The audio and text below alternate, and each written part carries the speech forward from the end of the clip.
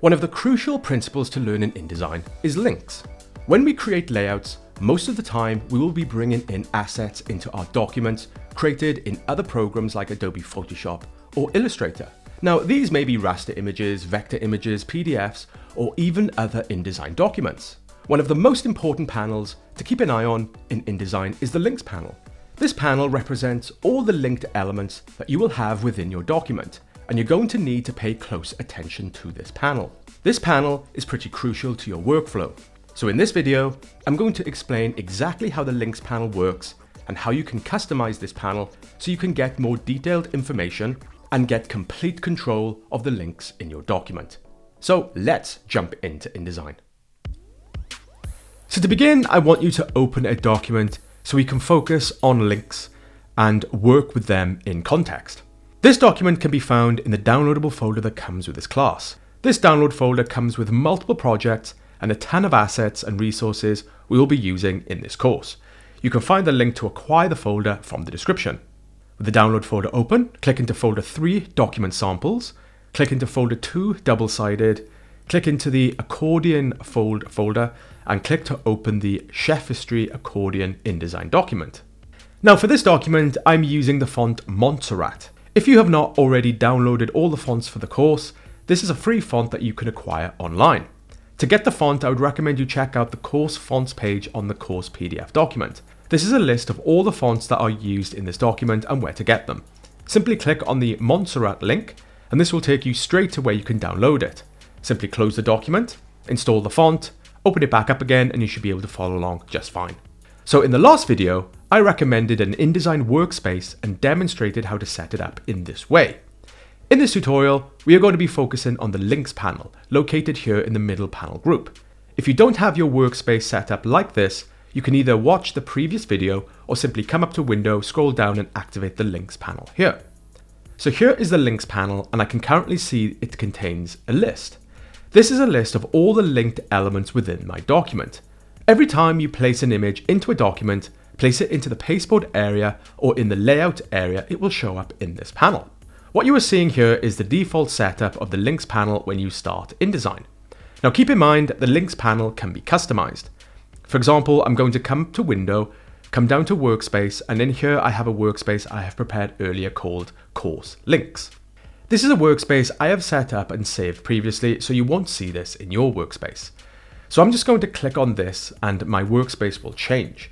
Though it has not changed massively, what you can see now are these extra properties visible here in the links panel. Starting from the left, I have name, status, page number, color space, actual PPI, and size. Now these are additional property columns that can be activated in the links panel. These are here to clearly display information about an image in the document at a glance. And these are pretty crucial to help you keep on top of your project and maintain the quality you will later need in order to get a document printed. Now, I highly recommend you have these extra property columns visible in your links panel like this. But before I explain why and the benefits, I will quickly show you how to get them here. So first, I'm going to come back to my previous workspace with the default links panel, back up to Workspace, down to Workspace, and click on New Space, which we created in the previous video. So now I'm back to the default links panel and we no longer see the properties columns.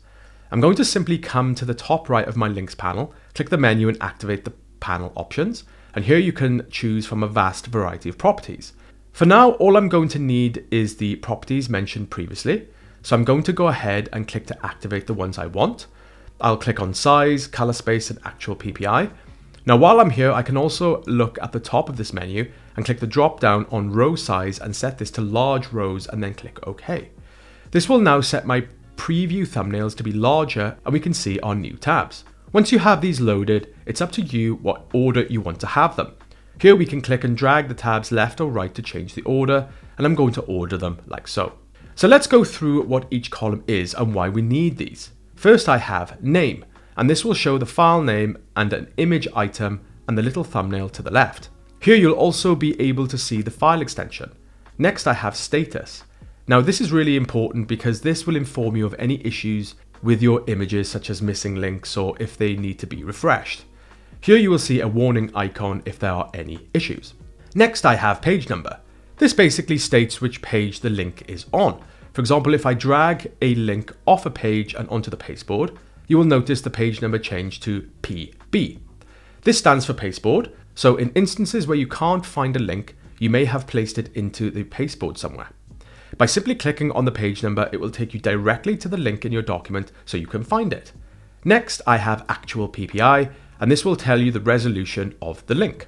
Now, I can't stress how useful this is. If you're composing a document that is going to print, then you will need at least 150 to 300 dpi. If you place an image that is 72 or lower, for example, then this will give you time to address the image straight away before finding out later. Here we can see that all my images are 150 dpi, so really good for print. Next, I have the color space. Again, very useful.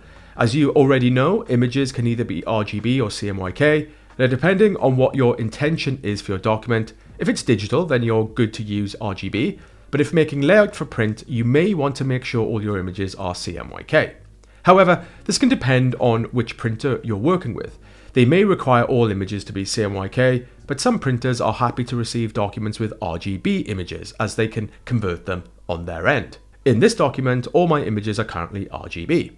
So last, I have size. This will tell me the document size of the image. There's nothing particularly important about this other than peace of mind and to keep on top of how big some of my images are in terms of file size.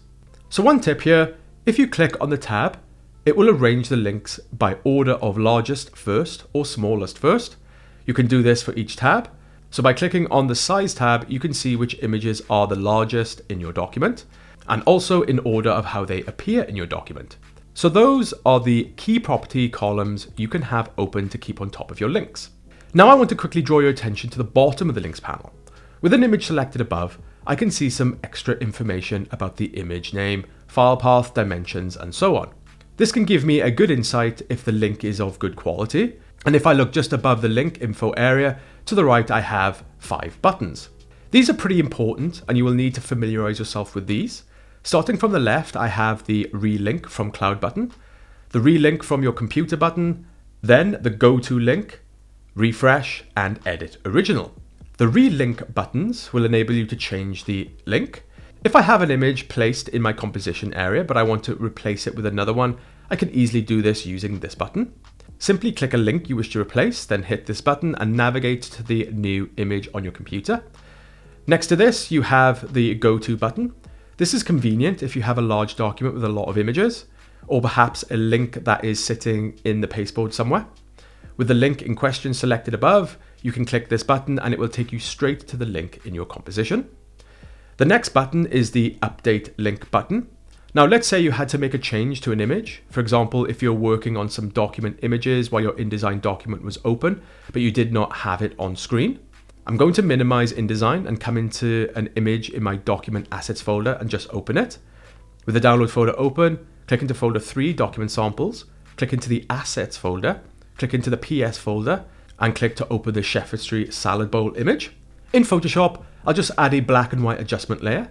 I'll close and save the file. Back into my InDesign document, if we take a look in the links panel, now we can see a warning icon in the status column. And if we navigate to the image in the document, we can see that the image we just changed is still in color.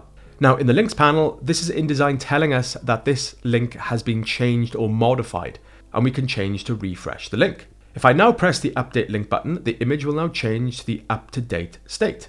And we can see that it's now black and white and the warning icon has disappeared. Looking back at the icons at the bottom of the panel, on the far right, I have the Edit Original button. Now you may find yourself using this button a lot. Once an image is placed into your InDesign composition, there may be times you wish to make modifications to that image on the go. Change the color, create transparency, or just make simple photo manipulations. Let's come back to the image I just changed into black and white. If I want to change it back to color, I can use the selection tool to select the image frame. Now the link will also become selected in the links panel. If I come down to the Edit Original button and click that, InDesign will open the image in Adobe Photoshop. So I'll toggle off the black adjustment layer to go back to color. Then if I close and save the image, come back into InDesign, you will then notice the image actually update and I can see the changes I just made. Easy. So that's a brief introduction to the links panel in InDesign and some of its functionality. This is one of the most important panels in InDesign to help your workflow and keep on top of your linked assets and I find myself keeping an eye on this one regularly. So that is how you can customize your links panel with a brief insight on how to manage your assets inside InDesign. Later in the course, we will cover links and how to manage them in more depth, but for now, this is good to know to get you started. Now, another crucial feature to learn in InDesign is pages. Like the links panel, another important panel we will be using in InDesign is the pages panel. Now, InDesign is a desktop publishing program, and one of its most powerful features is to develop multiple page documents. And this is all managed in the pages panel. In the next video, we'll be taking a closer look at the pages panel and how to manage multiple pages in our documents. So see you in the next video.